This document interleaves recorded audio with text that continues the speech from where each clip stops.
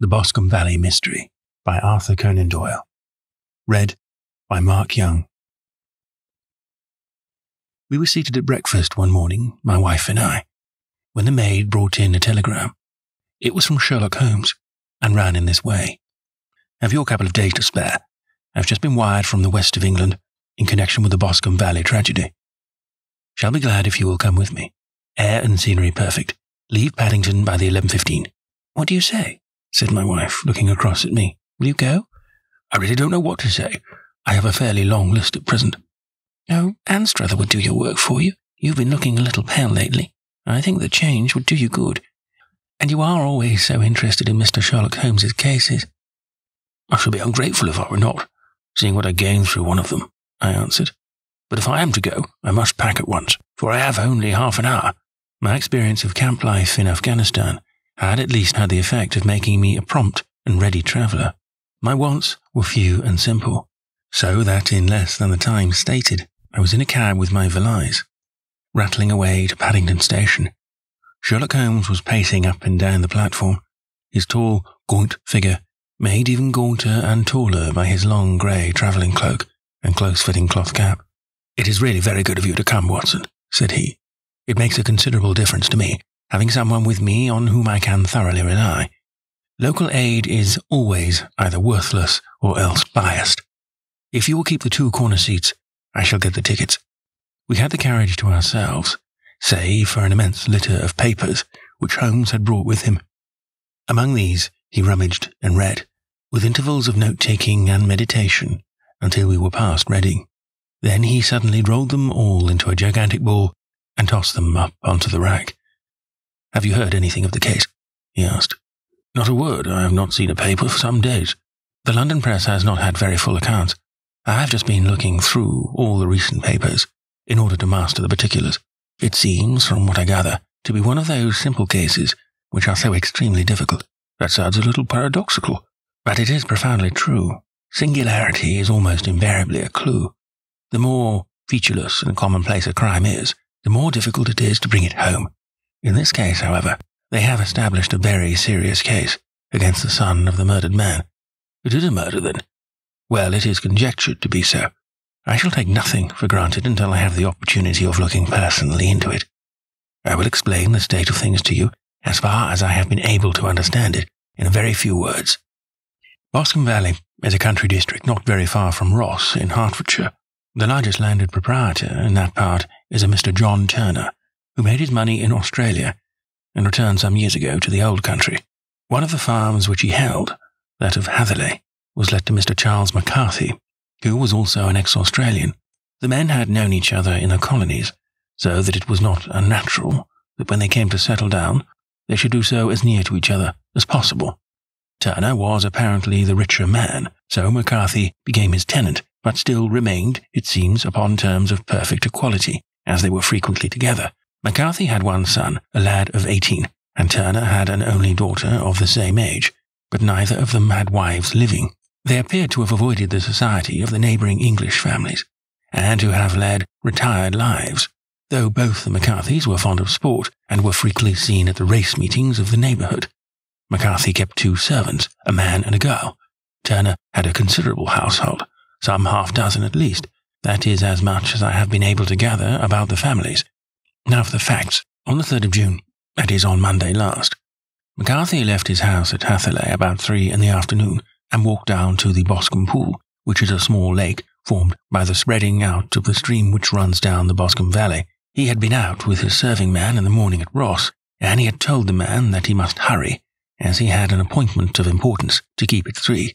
From that appointment, he never came back alive. From Hatherley farmhouse to the Boscombe Pool is a quarter of a mile, and 2 people saw him as he passed over this ground.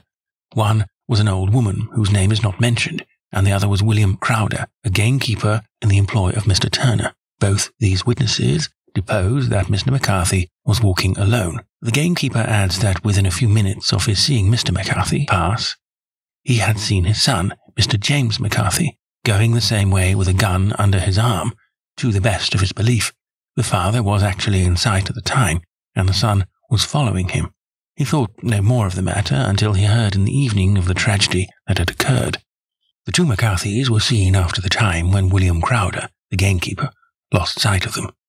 The Boscombe pool is a thickly wooded round, with just a fringe of grass and of reeds round the edge. A girl of 14, Patience Moran, who was the daughter of the lodge-keeper of the Boscombe Valley estate, was in one of the woods picking flowers. She states, while she was there, she saw at the border of the wood and close by the lake, Mr. McCarthy and his son, and that they appeared to be having a violent quarrel. She heard Mr. McCarthy the elder using very strong language to his son, and she saw the latter raise up his hand as if to strike his father. She was so frightened by their violence that she ran away and told her mother, when she reached home, that she had left the two McCarthys quarrelling near Boscombe Pool, and that she was afraid that they were going to fight. She had hardly said the words when young Mr. McCarthy came running up to the lodge to say that he had found his father dead in the wood, and to ask for the help of the lodgekeeper. He was much excited, without either his gun or his hat, and his right hand and sleeve were observed to be stained with fresh blood. On following him, they found the dead body stretched out upon the grass beside the pool. The head had been beaten in by repeated blows of some heavy and blunt weapon. The injuries were such as might very well have been inflicted by the butt end of his son's gun, which was found lying on the grass within a few paces of the body. Under these circumstances, the young man was instantly arrested, and a verdict of wilful murder having been returned at the inquest on Tuesday, he was, on Wednesday, brought before the magistrates at Ross, who have referred the case to the next assizes. Those are the main facts of the case, as they came out before the coroner and at the police court. "I could hardly imagine a more damning case," I remarked. "If ever circumstantial evidence pointed to a criminal, it does so here." "Circumstantial evidence is a very tricky thing," answered Holmes, thoughtfully. "It may seem to point very straight to one thing, but if you shift your own point of view a little, you may find it pointing in an equally uncompromising manner to something entirely different. It must be confessed, however, that the case looks exceedingly grave against the young man, and it is very possible that he is indeed the culprit. There are several people in the neighbourhood, however, and among them Miss Turner, the daughter of the neighbouring landowner, who believe in his innocence, and who have retained Lestrade, whom you may recollect in connection with the study in Scarlet, to work out the case in his interest. Lestrade, being rather puzzled, has referred the case to me, and hence it is that two middle-aged gentlemen are flying westward at 50 miles an hour instead of quietly digesting their breakfasts at home. "I am afraid," said I, "that the facts are so obvious that you will find little credit to be gained out of this case." "There is nothing more deceptive than an obvious fact," he answered, laughing. "Besides, we may chance to hit upon some other obvious facts, which may have been by no means obvious to Mr. Lestrade.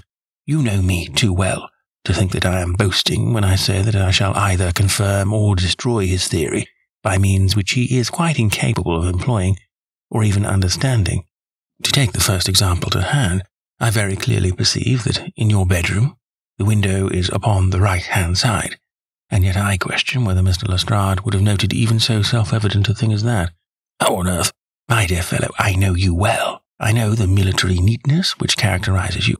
You shave every morning, and in this season you shave by the sunlight. But since your shaving is less and less complete as we get farther back on the left side, until it becomes positively slovenly as we get round the angle of the jaw, it is surely very clear that that side is less well illuminated than the other. I could not imagine a man of your habits looking at himself in an equal light and being satisfied with such a result. I only quote this as a trivial example of observation and inference. Therein lies my métier, and it is just possible that it may be of some service in the investigation which lies before us. There are one or two minor points which were brought out in the inquest, and which are worth considering. What are they? It appears that his arrest did not take place at once, but after the return to Hatherley Farm, on the Inspector of Constabulary informing him that he was a prisoner. He remarked that he was not surprised to hear it, and that it was no more than his deserts. This observation of his had the natural effect of removing any traces of doubt which might have remained in the minds of the coroner's jury.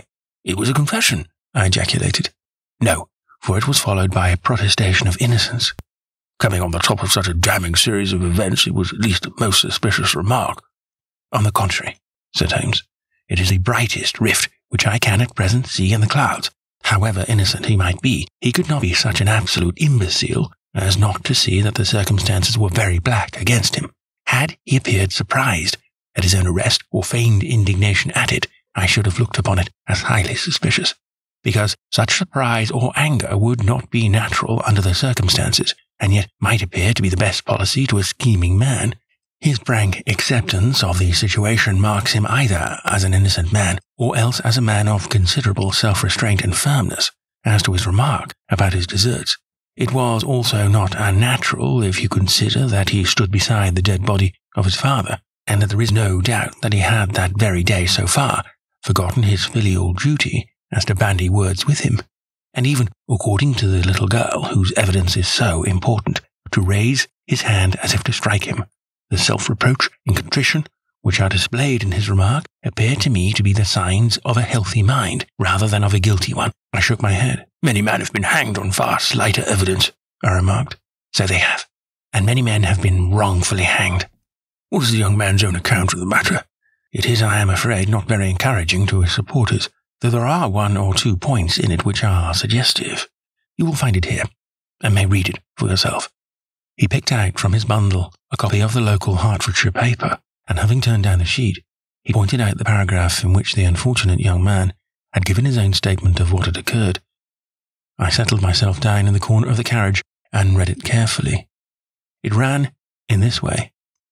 Mr. James McCarthy, the only son of the deceased, was then called and gave evidence as follows.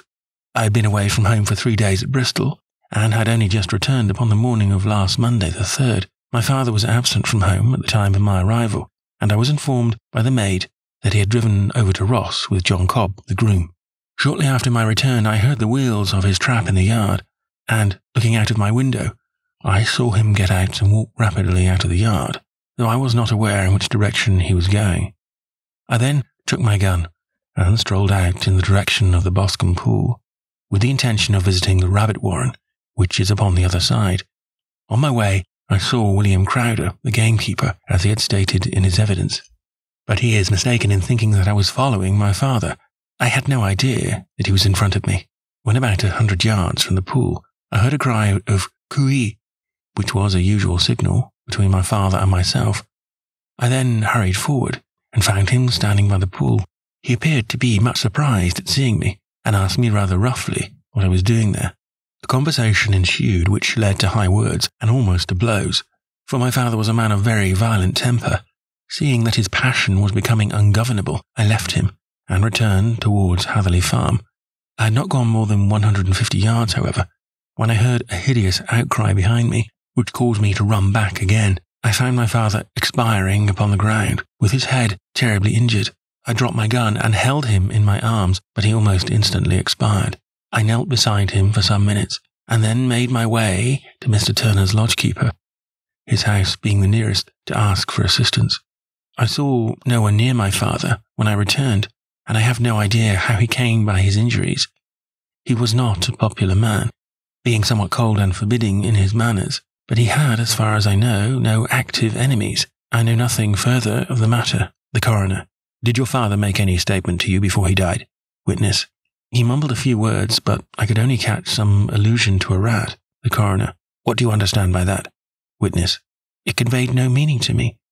I thought that he was delirious. Coroner: What was the point upon which you and your father had this final quarrel? Witness: I should prefer not to answer. The coroner: I am afraid that I must press it. Witness: It is really impossible for me to tell you. I can assure you that it has nothing to do with the sad tragedy which followed. The coroner: That is for the court to decide. I need not point out to you that your refusal to answer will prejudice your case considerably in any future proceedings which may arise. Witness: I must still refuse. The coroner: I understand that the cry of "Cooee" was a common signal between you and your father. Witness: It was. The coroner: How was it then that he uttered it before he saw you, and before he even knew that you had returned from Bristol? Witness, with considerable confusion: I do not know. A juryman: Did you see nothing which aroused your suspicions when you returned on hearing the cry and found your father fatally injured? Witness: Nothing definite. Coroner: What do you mean? Witness: I was so disturbed and excited as I rushed out into the open that I could think of nothing except my father. Yet I have a vague impression that As I ran forward, something lay upon the ground to the left of me. It seemed to me to be something grey in colour, a coat of some sort, or a plaid perhaps. When I rose from my father, I looked round for it, but it was gone. Do you mean that it disappeared before you went for help? Yes, it was gone. You cannot say what it was? No, I had a feeling something was there. How far from the body? 12 yards or so. And how far from the edge of the wood? About the same. Then, if it was removed, it was while you were within 12 yards of it. Yes, but with my back towards it. This concluded the examination of the witness. I see, said I, as I glanced down the column. The coroner in his concluding remarks was rather severe upon young McCarthy.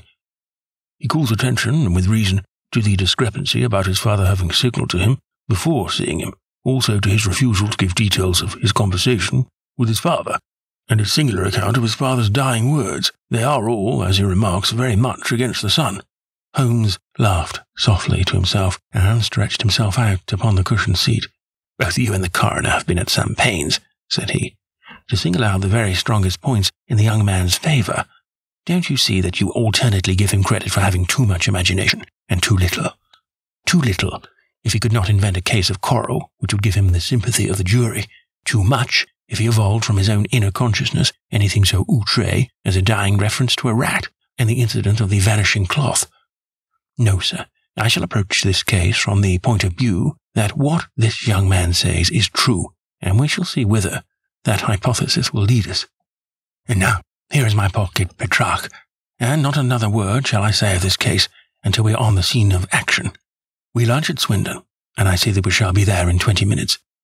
It was nearly 4 o'clock, when we at last, after passing through the beautiful Lestrade valley and over the broad, gleaming Severn, found ourselves at the pretty little country town of Ross. A lean ferret-like man, furtive and sly-looking, was waiting for us upon the platform. In spite of the light brown dust coat and leather leggings which he wore in deference to his rustic surroundings, I had no difficulty in recognising Lestrade of Scotland Yard. With him we drove to the Hereford Arms, where a room had already been engaged for us. "I've ordered a carriage," said Lestrade, as we sat over a cup of tea. "I knew your energetic nature, and that you would not be happy until you had been on the scene of the crime." "It was very nice and complimentary of you," Holmes answered. "It is entirely a question of barometric pressure." Lestrade looked startled. "I do not quite follow," he said. "How is the glass?" 29, I see. No wind, and not a cloud in the sky. I have a case full of cigarettes here which need smoking, and the sofa is very much superior to the usual country hotel abomination. I do not think that it is probable that I shall use the carriage tonight." Lestrade laughed indulgently. "You have no doubt already formed your conclusions from the newspapers," he said. "The case is as plain as a pikestaff, and the more one goes into it, plainer it becomes. Still, of course, one can't refuse a lady, and such a very positive one too. She has heard of you, and would have your opinion, though I repeatedly told her that there was nothing which you could do which I had not already done. Why, bless my soul, here is her carriage at the door." He had hardly spoken before there rushed into the room one of the most lovely young women that I have ever seen in my life. Her violet eyes shining, her lips parted, a pink flush upon her cheeks, all thought of her natural reserve lost in her overpowering excitement and concern. "Oh, Mr. Sherlock Holmes," she cried, glancing from one to the other of us, and finally, with a woman's quick intuition, fastening upon my companion. "I'm so glad that you have come. I've driven down to tell you so. I know that James didn't do it. I know it. And I want you to start upon your work knowing it too. Never let yourself doubt upon that point. We have known each other since we were little children, and I know his faults as no one else does. But he is too tender-hearted to hurt a fly. Such a charge is absurd to anyone who really knows him." "I hope we may clear him, Miss Turner," said Sherlock Holmes. "You may rely upon my doing all that I can." "But you have read the evidence. You have formed some conclusion. Do you not see some loophole, some flaw? Do you not yourself think that he is innocent?" "I think that it is very probable." "There now," she cried, throwing back her head and looking defiantly at Lestrade. "You hear, he gives me hopes." Lestrade shrugged his shoulders. "I'm afraid that my colleague has been a little quick in forming his conclusions," he said. "But he is right. Oh, I know that he is right. James never did it. And about his quarrel with his father, I am sure that the reason why he would not speak about it to the coroner was because I was concerned in it." "In what way?" said Holmes. "It is no time for me to hide anything. James and his father had many disagreements about me. Mr. McCarthy was very anxious that there should be a marriage between us. James and I have always loved each other, as brother and sister. But of course he is young, and has seen very little of life yet, and Well, he naturally did not wish to do anything like that yet. So there were quarrels, and this, I'm sure, was one of them. And your father, asked Holmes, was he in favour of such a union? No, he was averse to it also. No one but Mr. McCarthy was in favour of it. A quick blush passed over her fresh young face as Holmes shot one of his keen, questioning glances at her. Thank you for this information, said he. May I see your father, if I call tomorrow? I'm afraid the doctor won't allow it. The doctor? Yes.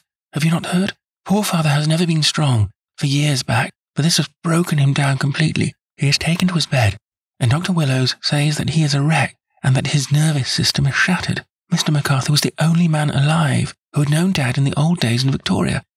In Victoria. That is important. Yes, at the mines. Quite so. At the gold mines, where, as I understand, Mr. Turner made his money. Yes, certainly. Thank you, Miss Turner. You have been of material assistance to me. You will tell me if you have any news tomorrow. No doubt you will go to the prison to see James.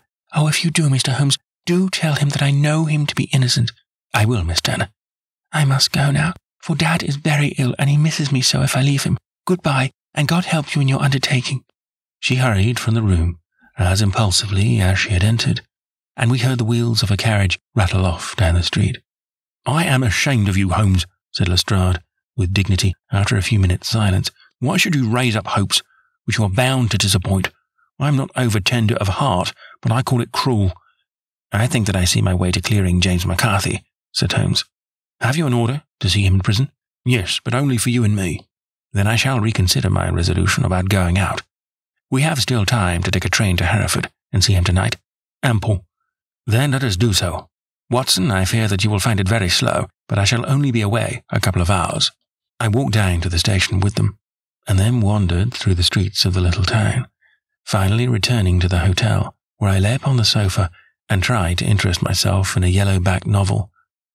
The puny plot of the story was so thin, however, when compared to the deep mystery through which we were groping, and I found my attention wander so continually from the fiction to the fact, that I at last flung it across the room, and gave myself up entirely to a consideration of the events of the day. Supposing that this unhappy young man's story was absolutely true, then what hellish thing, what absolutely unforeseen and extraordinary calamity could have occurred between the time when he parted from his father and the moment when, drawn back by his screams, he rushed into the glade? It was something terrible and deadly. What could it be? Might not the nature of the injuries reveal something to my medical instincts? I rang the bell and called for the weekly county paper, which contained a verbatim account of the inquest. In the surgeon's deposition, it was stated that the posterior third of the left parietal bone and the left half of the occipital bone had been shattered by a heavy blow from a blunt weapon. I marked the spot upon my own head. Clearly, such a blow must have been struck from behind. That was, to some extent, in favour of the accused, as when seen quarrelling, he was face to face with his father. Still, it did not go for very much, for the older man might have turned his back before the blow fell. Still, it might be worthwhile to call Holmes' attention to it. Then there was the peculiar dying reference to a rat. What could that mean? It could not be delirium. A man dying from a sudden blow does not commonly become delirious. No, it was more likely to be an attempt to explain how he met his fate. But what could it indicate? I cudgelled my brains to find some possible explanation, and then the incident of the grey cloth seen by young McCarthy. If that were true, the murderer must have dropped some part of his dress, presumably his overcoat, in his flight, and must have had the hardihood to return, and to carry it away at the instant when the son was kneeling with his back turned not a dozen paces off. What a tissue of mysteries and improbabilities the whole thing was. I did not wonder at Lestrade's opinion, and yet I had so much faith in Sherlock Holmes's insight that I could not lose hope as long as every fresh fact seemed to strengthen his conviction of young McCarthy's innocence. It was late before Sherlock Holmes returned. He came back alone, for Lestrade was staying in lodgings in the town. The glass still keeps very high, he remarked, as he sat down. It is of importance that it should not rain before we are able to go over the ground. On the other hand, a man should be at his very best and keenest for such work as that, and I did not wish to do it when fagged by a long journey. I have seen young McCarthy, and what did you learn from him? Nothing. Could you throw no light? None at all. I was inclined to think at one time that he knew who had done it, and was screening him or her, but I am convinced now that he is as puzzled as everyone else. He is not a very quick-witted youth, though comely to look at, and, I should think, sound at heart. I cannot admire his taste, I remarked. If it is indeed a fact that he was averse to a marriage with so charming a young lady as this Miss Turner, thereby hangs a rather painful tale. This fellow is madly, insanely in love with her. But some 2 years ago, when he was only a lad, and before he really knew her, for she had been away 5 years at a boarding school, what does the idiot do but get into the clutches of a barmaid in Bristol and marry her at a registry office? No one knows a word of the matter, but you can imagine how maddening it must be to him to be upbraided for not doing what he would give his very eyes to do, but what he knows to be absolutely impossible. It was sheer frenzy of this sort which made him throw his hands up into the air when his father, at their last interview, was goading him on to propose to Miss Turner. On the other hand, he had no means of supporting himself, and his father, who by all accounts was a very hard man, would have thrown him over utterly had he known the truth. It was with this barmaid wife that he had spent the last 3 days in Bristol, and his father did not know where he was. Mark that point. It is of importance. Good has come out of evil, however, for the barmaid. Finding from the papers that he is in serious trouble and likely to be hanged, has thrown him over utterly, and has written to him to say that she has a husband already in the Bermuda dockyard, so that there is really no tie between them. I think that bit of news has consoled young McCarthy for all that he has suffered. But if he is innocent, who's done it? Who? I would call your attention very particularly to 2 points. One is that the murdered man had an appointment with someone at the pool, and that the someone could not have been his son, for his son was away, and he did not know when he would return. The second is that the murdered man was heard to cry "Cooee" before he knew that his son had returned. Those are the crucial points upon which the case depends. And now let us talk about George Meredith, if you please, and we shall leave all minor matters until tomorrow. There was no rain, as Holmes had foretold, and the morning broke bright and cloudless. At 9 o'clock, Lestrade called for us with the carriage, and we set off for Hatherley Farm and the Boscombe pool. There is serious news this morning, Lestrade observed. It is sad that Mr. Turner of the Hall is so ill that his life is despaired of. An elderly man, I presume, said Holmes. About 60, but his constitution has been shattered by his life abroad, and he has been in failing health for some time. This business has had a very bad effect upon him. He was an old friend of McCarthy's, and, I may add, a great benefactor to him, for I have learned that he gave him Hatherley Farm rent-free. Indeed. That is interesting, said Holmes. Oh, yes, in 100 other ways he has helped him. Everybody about here speaks of his kindness to him. Really? Does it not strike you as a little singular that this McCarthy, who appears to have had little of his own, and to have been under such obligations to Turner, still talk of marrying his son to Turner's daughter, who is, presumably, heiress to the estate, and that in such a very cocksure manner, as if it were merely a case of proposal, and all else would follow? It is the more strange, since we know that Turner himself was averse to the idea. The daughter told us as much. Do you not deduce something from that? We've got to the deductions and the inferences, said Lestrade, winking at me. I find it hard enough to tackle facts, Holmes, without flying away after theories and fancies. You are right, said Holmes demurely. You do find it very hard to tackle the facts. Anyhow, I've grasped one fact which you seem to find it difficult to get hold of, replied Lestrade with some warmth. And that is that McCarthy, Sr., met his death from McCarthy, Jr., and that all theories to the contrary are the merest moonshine. Well, moonshine is a brighter thing than fog, said Holmes, but I am very much mistaken if this is not Hatherley Farm upon the left. Yes, that is it. It was a widespread, comfortable-looking building, 2-storied, slate-roofed, with great yellow blotches of lichen upon the grey walls.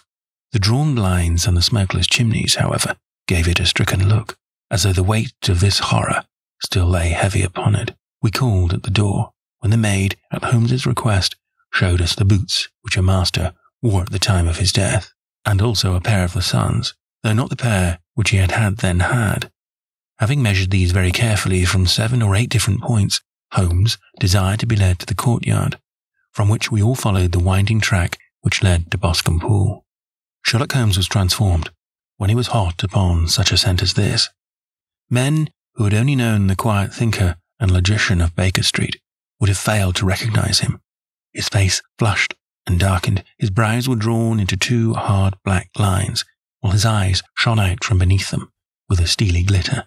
His face was bent downward, his shoulders bowed, his lips compressed, and his veins stood out like whipcord in his long, sinewy neck.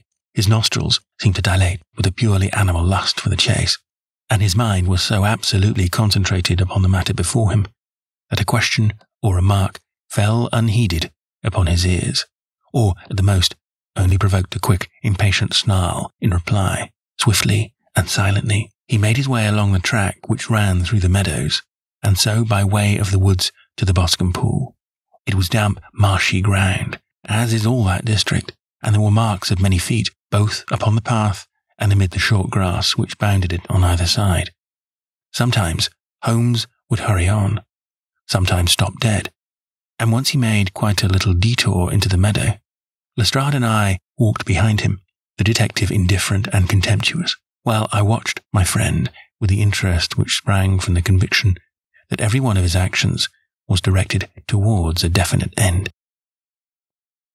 The Boscombe pool, which is a little reed-girt sheet of water some 50 yards across, is situated at the boundary between the Hatherley farm and the private park of the wealthy Mr. Turner. Above the woods which lined it upon the farther side, we could see the red, jutting pinnacles which marked the site of the rich landowner's dwelling. On the Hatherley side of the pool, the woods grew very thick, and there was a narrow belt of sodden grass at 20 paces, crossed between the edge of the trees and the reeds which lined the lake. Lestrade showed us the exact spot at which the body had been found, and indeed so moist was the ground that I could plainly see the traces which had been left by the fall of the stricken man. To Holmes, as I could see by his eager face and peering eyes, very many other things were to be read upon the trampled grass. He ran round, like a dog who was picking up a scent, and then turned upon my companion. "What did you go into the pool for?" he asked. "I fished about with a rake. I thought there might be some weapon or other trace. How on earth—" "Oh, tut, I have no time. That left foot of yours with its inward twist is all over the place. A mole could trace it. And there it vanishes among the reeds. Oh, how simple it would all have been had I been here before they came like a herd of buffalo and wallowed all over it. Here is where the party with the lodge-keeper came, and they have covered all tracks for 6 or 8 feet round the body. But here are 3 separate tracks of the same feet." He drew out a lens and lay down upon his waterproof to have a better view, talking all the time, rather to himself than to us. "These are young McCarthy's feet. Twice he was walking, and once he ran swiftly so that the soles are deeply marked, and the heels hardly visible. That bears out his story. He ran when he saw his father on the ground. Then here are the father's feet as he paced up and down. What is this, then? It is the butt end of the gun as the son stood listening. And this? Ha ha! What have we here? Tiptoes, square, 2 quite unusual boots. They come, they go, they come again. Of course, that was for the cloak. Now, where do they come from?" He ran up and down, sometimes losing, sometimes finding the track, until we were well within the edge of the wood, and under the shadow of a great beech, the largest tree in the neighbourhood. Holmes traced his way to the farther side of this, and lay down once more upon his face, with a little cry of satisfaction. For a long time he remained there, turning over the leaves and dried sticks, gathering up what seemed to me to be dust into an envelope, and examining with his lens not only the ground, but even the bark of the tree as far as he could reach. A jagged stone was lying among the moss, and this also he carefully examined and retained. Then he followed a pathway through the wood until he came to the high road, where all traces were lost. "It has been a case of considerable interest," he remarked, returning to his natural manner. "I fancy that this grey house on the right must be the lodge. I think that I will go in and have a word with Moran, and perhaps write a little note. Having done that, we may drive back to our luncheon. You may walk to the cab, and I shall be with you presently." It was about 10 minutes before we regained our cab and drove back into Ross, Holmes still carrying with him the stone which he had picked up in the wood. "This may interest you, Lestrade," he remarked, holding it out. "The murder was done with it." "I see no marks." "There are none." "How do you know, then?" "The grass was growing under it. It had only lain there a few days. There was no sign of a place whence it had been taken. It corresponds with the injuries. There is no sign of any other weapon. And the murderer? It is a tall man, left-handed, limps with the right leg, wears thick-soled shooting boots and a grey cloak, smokes Indian cigars, uses a cigar holder, and carries a blunt penknife in his pocket. There are several other indications, but these may be enough to aid us in our search. Lestrade laughed. I'm afraid that I am still a skeptic, he said. Theories are all very well, but we have to deal with a hard-headed British jury. Nous verrons, answered Holmes calmly. You must work your own method, and I shall work mine. I shall be busy this afternoon and shall probably return to London by the evening train. And leave your case unfinished? No, finished. But the mystery, it is solved. Who was the criminal then? The gentleman I describe. But who is he? Surely it would not be difficult to find out. This is not such a populous neighbourhood. Lestrade shrugged his shoulders. I am a practical man, he said, and I really cannot undertake to go about the country looking for a left-handed gentleman with a game leg. I should become the laughing-stock of Scotland Yard. All right, said Holmes quietly. I have given you the chance. Here are your lodgings. Goodbye. I shall drop you a line before I leave. Having left Lestrade at his rooms, we drove to our hotel, where we found lunch upon the table. Holmes was silent and buried in thought with a pained expression upon his face, as one who finds himself in a perplexing position. Look here, Watson, he said, when the cloth was cleared. Just sit down in this chair and let me preach to you for a little. I don't quite know what to do, and I should value your advice. Light a cigar and let me expound. Pray do so. Well, now, in considering this case, there are 2 points about young McCarthy's narrative which struck us both instantly, although they impressed me in his favour and you against him. One was the fact that his father should, according to his account, cry "cooee" before seeing him. The other was his singular dying reference to a rat. He mumbled several words, you understand, but that was all that caught the son's ear. Now, from this double point, our research must commence. And we will begin it by presuming that what the lad says is absolutely true. What of this cooee, then? Well, obviously, it could not have been meant for the son. The son, as far as he knew, was in Bristol. It was mere chance that he was within earshot. The cooee was meant to attract the attention of whoever it was that he had the appointment with. But cooee is a distinctly Australian cry, and one which is used between Australians. There is a strong presumption that the person whom McCarthy expected to meet him at Boscombe was someone who had been in Australia. What of the rat, then? Sherlock Holmes took a folded paper from his pocket and flattened it out on the table. This is a map of the colony of Victoria, he said. I wired to Bristol for it last night. He put his hand over part of the map. What do you read? He asked. A rat, I read. And now? He raised his hand. Ballarat. Quite so. That was the word the man uttered, and of which his son only caught the last 2 syllables. He was trying to utter the name of his murderer, so-and-so of Ballarat. It is wonderful, I exclaimed. It is obvious, and now you see. I had narrowed the field down considerably. The possession of a grey garment was a 3rd point which, granting the son's statement to be correct, was a certainty. We have come now out of mere vagueness to the definite conception of an Australian from Ballarat with a grey cloak. Certainly, and one who was at home in the district, for the pool can only be approached by the farm or by the estate, where strangers could hardly wander. Quite so. Then comes our expedition of today. By an examination of the ground, I gained the trifling details which I gave to that imbecile Lestrade as to the personality of the criminal. But how did you gain them? You know my method. It is founded upon the observance of trifles. Besides, I know that you might roughly judge from the length of his stride. His boots, too, might be told from their traces. Yes, they were particular boots. But his lameness? The impression of his right foot was always less distinct than his left. He put less weight upon it. Why? Because he limped. He was lame. But his left-handedness? You were yourself struck by the nature of the injury as recorded by the surgeon at the inquest. The blow was struck from immediately behind, and yet was upon the left side. Now, how can that be unless it were by a left-handed man? He had stood behind that tree during the interview, between the father and son. He had even smoked there. I found the ash of a cigar, which my special knowledge of tobacco ashes enabled me to pronounce as an Indian cigar. I have, as you know, devoted some attention to this and written a little monograph on the ashes of 140 different varieties of pipe, cigar, and cigarette tobacco. Having found the ash, I then looked round and discovered the stump among the moss where he had tossed it. It was an Indian cigar, of the variety which are rolled in Rotterdam, and a cigar holder. I could see that the end had not been in his mouth, therefore he used a holder. The tip had been cut off, not bitten off, but the cut was not a clean one, so I deduced a blunt penknife. "Holmes," I said, "you've drawn a net round this man from which he cannot escape, and you have saved an innocent human life as truly as if you had cut the cord which was hanging him.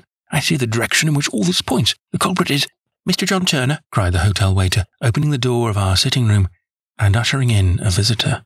The man who entered was a strange and impressive figure. His slow, limping step and bowed shoulders gave the appearance of decrepitude, and yet his hard, deep-lined, craggy features and his enormous limbs showed that he was possessed of unusual strength of body and of character. His tangled beard, grizzled hair, and outstanding drooping eyebrows combined to give an air of dignity and power to his appearance, but his face was of an ashen white, while his lips and the corners of his nostrils were tinged with a shade of blue.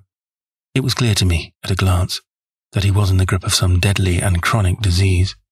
"Pray sit down on the sofa," said Holmes gently. "You had my note?" "Yes, the lodge-keeper brought it up. You said that you wished to see me here to avoid a scandal." "I thought people would talk if I went to the hall." "And why did you wish to see me?" He looked across at my companion with despair in his weary eyes, as though his question was already answered. "Yes," said Holmes, answering the look rather than the words. "It is so. I know all about McCarthy." The old man sank his face in his hands. "God help me," he cried, "but I would not have let the young man come to harm. I gave you my word that I would have spoken out if it went against him at the assizes." "I am glad to hear you say so," said Holmes gravely. "I would have spoken now, had it not been for my dear girl. It would break her heart. It will break her heart when she hears that I am arrested." "It may not come to that," said Holmes. "What?" "I am no official agent. I understand that it was your daughter who required my presence here, and I am acting in her interests. Young McCarthy must be got off, however." "I'm a dying man," said old Turner. "I've had diabetes for years. My doctors say it is a question whether I shall live a month, yet I would rather die under my own roof than in a jail." Holmes rose and sat down at the table, with his pen in his hand and a bundle of paper before him. "Just tell us the truth," he said. "I shall jot down the facts. You will sign it, and Watson here can witness it. Then I could produce your confession at the last extremity to save young McCarthy. I promise you that I shall not use it unless it is absolutely needed." "It's as well," said the old man. "It's a question whether I shall live to the assizes, so it matters little to me. But I should wish to spare Alice the shock, and I'll make the things clear to you. It has been a long time in the acting. It will not take me long to tell. You didn't know this dead man, McCarthy. He was a devil incarnate. I tell you that. God keep you out of the clutches of such a man as he. His grip has been upon me these 20 years, and he has blasted my life. I'll tell you first how I came to be in his power. It was in the early 60s, at the diggings. I was a young chap then, hot-blooded and reckless, ready to turn my hand to anything. I got among bad companions, took to drink, had no luck with my claim, took to the bush, and in a word, became what you would call over here a highway robber. There were 6 of us, and we had a wild, free life of it, sticking up a station from time to time or stopping the wagons on the road to the diggings. Black Jack of Ballarat was the name I went under, and our party is still remembered in the colony as the Ballarat Gang. One day, a gold convoy came down from Ballarat to Melbourne, and we lay in wait for it and attacked it. There were 6 troopers and 6 of us, so it was a close thing, but we emptied 4 of their saddles at the first volley. 3 of our boys were killed, however, before we got the swag. I put my pistol at the head of the wagon driver, who was this very man McCarthy. I wished to the Lord that I'd shot him then, but I spared him, though I saw his wicked little eyes fixed on my face as though to remember every feature.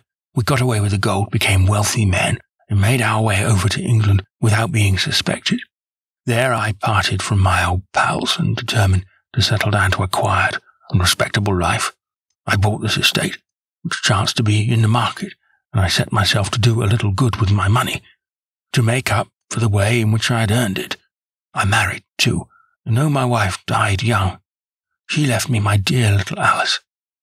Even when she was just a baby, her wee hand seemed to lead me down the right path, as nothing else had ever done. In a word, I turned over a new leaf, and did my best to make up for the past. All was going well, when McCarthy laid his grip upon me. I had gone up to town about an investment, and I met him in Regent Street, with hardly a coat to his back or a boot to his foot. I had gone up to town about an investment, and I met him in Regent Street with hardly a coat to his back or a boot to his foot. "Here we are, Jack," says he, touching me on the arm. "We'll be as good as family to you. There's 2 of us, me and my son, and you can have the keeping of us. If you don't, it's a fine, law-abiding country, is England, and there's always a policeman within hail." Well, down they came to the West Country. There was no shaking them off, and there they lived, rent-free, on my best land ever since. There was no rest for me, no peace, no forgetfulness. Turn where I would, there was his cunning, grinning face at my elbow. It grew worse as Alice grew up, for he soon saw I was more afraid of her knowing my past than of the police. Whatever he wanted he must have, and whatever it was I gave him, without question. Land, money, houses, until at last he asked a thing which I could not give. He asked for Alice. His son, you see, had grown up, and so had my girl, and as I was known to be in weak health, it seemed a fine stroke to him that his lad should step into the whole property. But there I was firm. I would not have his cursed stock mixed with mine. Not that I had any dislike to the lad, but his blood was in him, and that was enough. I stood firm. McCarthy threatened. I braved him to do his worst. We were to meet at the pool, midway between our houses, to talk it over.